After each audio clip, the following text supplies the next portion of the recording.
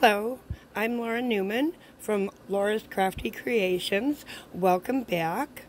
Today's tutorial, I'm going to be showing you how to make the Space Cadet birthday easel card. So much fun, and yeah, you guessed it, Space Cadet. This is a brand new stamp set from Spellbinders FSJ, and this is just so stinking cute. I love the little aliens, and you've got some planets, the UFO. We'll be using some of these today, among other stamp sets. First, I want to start before we go any further. If you watched last week's video tutorial, Shaving Cream Background meets FSJ Color Splash, you remember that I created some backgrounds and then I went over them with Color Splash just to liven them up and give them some added luster, that sort of thing. Well, today I'm using, you'll remember last week that I said I had one in particular in mind for a little space theme, outer space. So we're going to be using that background today, and I want you to see how lovely it looks right here. So this is the panel. I've already mounted it on a piece of cardstock, which is 4 1/4 inches by 5 1/2. Same size as your A2 card front. Look at how beautiful. Can you see all that shimmer and shine? Well, let's try and get some light. Here we go. And you can just see it sparkling everywhere. A lot of that is the background, but you'll notice that this is embossed, and even the embossing powder has a shimmer to it. Well, I've gone and mixed some of my FSJ embossing powders together. In particular, I used the white embossing powder and I added our sparkle dust to it. Comes out absolutely beautiful. I believe my mix was about half sparkle dust and half embossing powder. I never really measure, so I was kind of eyeballing it, but if you get close to that, you should be good. And of course, the background was created with another brand new stamp set, Space Galaxy. So I basically took this stamp, inked it up with our clear pigment ink, stamped it, and then sprinkled on the sparkle dust white embossing powder mixture. And I even marked my label so I can tell it apart. Sparkle white embossing powder now. Then I heat set it for a couple minutes. It didn't take long at all. And just absolutely beautiful, all that shimmer and shine. Now, in order to make an easel card, you'll see directly down in front of the camera here, this was an 8 1/2 by 11 inch piece of whipped cream cardstock. I went ahead and cut that in half lengthwise, just right down the middle. Most people cut it the other way through here, the short way, but for an easel card, we want to have that length going up. It'll open differently. So then, can you see where I've scored and creased at the 5 1/2 inch mark, and then again from this side at the 1 3/4 inch mark. So this is going to be our card front. This is where we're going to attach our card. Here we go, so you can see that. And then I'll add a sentiment down here later on the card. It'll fold flat to go in the mail, but we'll see all that once I've glued it together. Now on the other half that I did not score, I went ahead and I cut that in half again so that I wind up with my 5 1/2 inch by 4 1/4 inch piece, which is what I mounted our little pretty background on. Okay, so we use that stamp set. And of course we use the Space Cadet stamp set. Now from here, I took the little UFO, and I believe I have one right here. And, well, let's take a look at these. I also use the astronaut right here and the little alien right next to him. And let's see, can we see this okay? So I've done, yep, I think they're showing up pretty good on camera. Just checking that. So I've done two little aliens sitting in their spaceships, and I've done an astronaut. Basically, I stamped and cut 3 of the little UFO vehicles out. And then I'm going to show you a little trick. It's called masking, for those of you who haven't run into that. A lot of you probably know how. But what I did was just stamped on paper my little UFOs. And you can see here. And then I cut out just the bottom part. You can see right there. Just this, because I want my image to go on the top part, so I don't need that. But I don't want my little alien or my astronaut's body coming down in front of there. So all I'm going to do is take my mask and put it on. And I want to line it just under that black line so that none of the white is showing. And there, I think we've got it. Oh, I skipped a step. How I got that to stick was on the back side after I cut it out. I just took a Zig 2-way glue marker and just added a little glue to it. You set that aside, let it dry for 2-3 minutes, depending on humidity. It might take a little longer if it's really humid. It was a hot, humid one here today.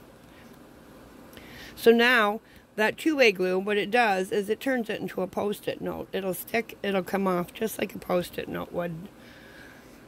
Then I took my little alien stamp, alien guy. I'll just demonstrate this one. I'm going to ink them up with the black licorice ink. And let me see if I can get my placement. Nope, that's coming up. Right about like so. Oh, he's a short little alien. That's okay. Aliens come in all different shapes and sizes, right? But this will be perfect. This card is actually going to go to my grandson pretty soon. He's 11, getting interested in UFOs, things like that. So, anyway, what I did then was I took my color splash pencils and I just colored in. I did the lights in different colors. I colored the alien. So the alien is pencil number 19. And then I kind of went over him to lighten him up, make him little softer with number 17, the yellow. So that's 19 and 17. And then on my ship, I used the blue. This is number 27. So you can see where I've added the blue here. I also added some blue lights. I added some green lights. I added some red lights. And the red is number 2. And of course I added some of the pink lights. So the pink one is 005. I believe that's the watermelon fusion color. And then I also used a couple of other markers. This is called Permapaque. I have no idea where I got it from, but let me show you the color here. This is kind of like a matte metallic silver look. And I highlighted on this part where you can see the blue and the green. I did that first. I also did it on the very bottom. It's my darkest silver color. Did that on each of the ships. And then, for my astronaut, to make his suit a little shinier, I went ahead and colored him in with this and the blue pencil that I mentioned. And I also added a little shimmer with this one. This is just a super shiny silver gel pen. I added it to the back and all around my lights.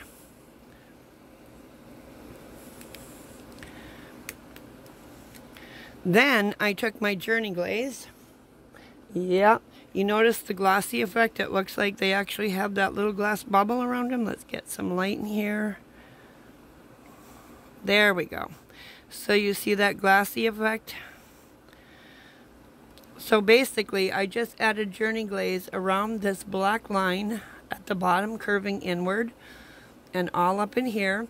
I think this took 2 coats before I was really happy with it. Then I let that set it aside to dry. Today in my house, even though I've been running the air conditioning, it took a couple of hours for it to dry. the heat's not running, the air is on. I live on a lake, and it's very humid here today, so. But cooler than a lot of places. The lake does keep us a little cooler. I think it only hit 86 here today. So now that we've done that, we'll move these off the side. I also stamped some sentiments out. Now the sentiments are coming, one of them, the happy birthday, this is coming from an old retired set. It's not available anymore, and it's called Cake Time. I think it went discontinued last year or the year before. I want to say last year. Maybe you can find it on the retired FSJ site if you're really looking for it. But I do love this. I love the happy birthday going straight across. And the I Believe in You stamp came from I Believe. What else? Here we have I Believe in You and UFOs. So because my grandson's kind of into the UFO thing at age 11, I thought this will be the perfect birthday card for him. But you've got a lot of images in here too that'll go so well with the other stamps I showed. You've got your astronaut, your rocket ship, some really cute phrases. We'll get that off the way. So I stamped the I Believe in You on a piece of whipped cream cardstock that was 5/8 inches by 3 inches.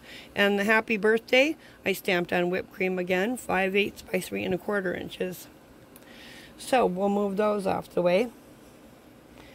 Now, I believe I've covered everything we used and demonstrated how to mask. So we're going to get on with building the card. What we're going to need for this is our Journey Craft glue. We're going to add adhesive, the glue, right here to this little folded part. And that's where our card front's going to stick on.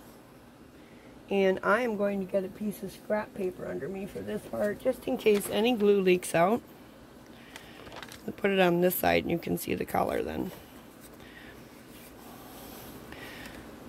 But the reason I'm using the glue instead of the tape is it gives you a little more wiggle room. You know how you can take your tape runner and add it, and once you stick cardstock down, it's on and it's hard to get off sometimes? You're trying to get it off because you positioned it wrong or it slipped a little, and so the glue takes a couple minutes to dry. So that way you have a little more time to move it around if you need to and get it lined up just right. So now I've got my glue on. I'm going to take my card and I'm leaving it just completely out because if some glue does smush out of the sides, it won't get the back of my card. And I'm just going to try and line this up here now. Have to concentrate. I do these kind of things and I don't know, I think I'm like a 2-year-old with that tongue sticking out of the side of the mouth. Bleh. Okay, and that did move around. So now I'm just trying to get her lined up before the glue grabs hold. And again, I've moved it.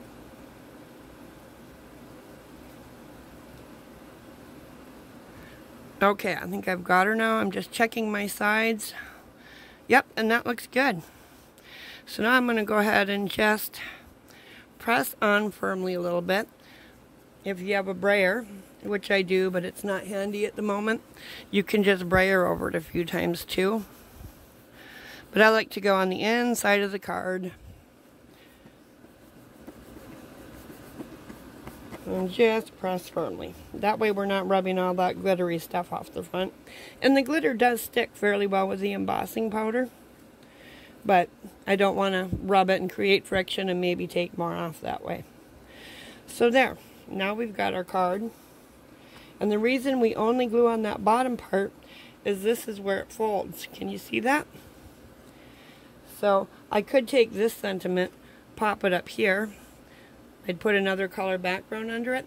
But this, because you're popping up your sentiment here, is going to stop the card. Let's see.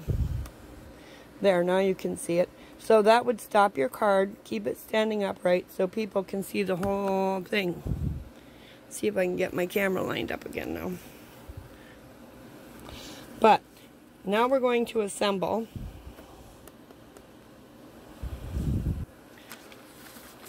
So we're going to take that out. And I was kind of thinking about my placements. I was thinking, oh, you know what? That'll work. I'm going to put my happy birthday down here.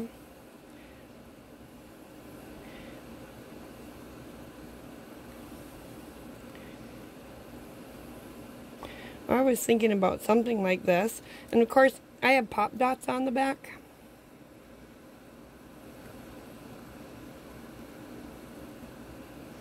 I like to just move things around a little bit, see how they're going to look, play with it. I have pop dots on the back of all my UFOs too. I could do something like that. Or I could make it kind of more zigzaggy.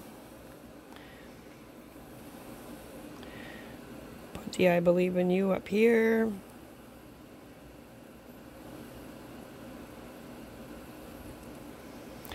Put the happy birthday up over here.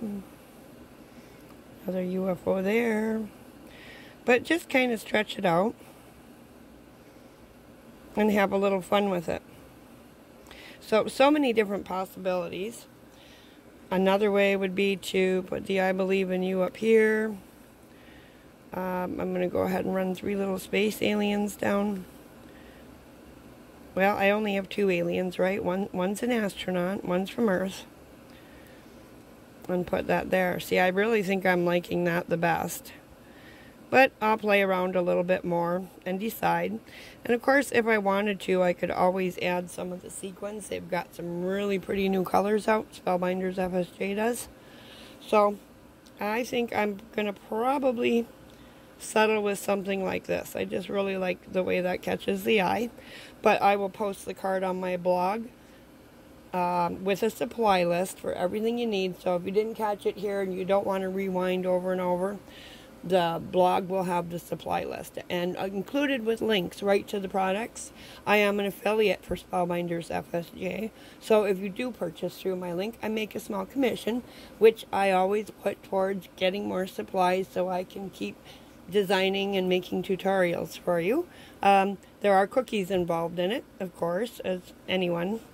But so I really appreciate if you would support me though and purchase through my links.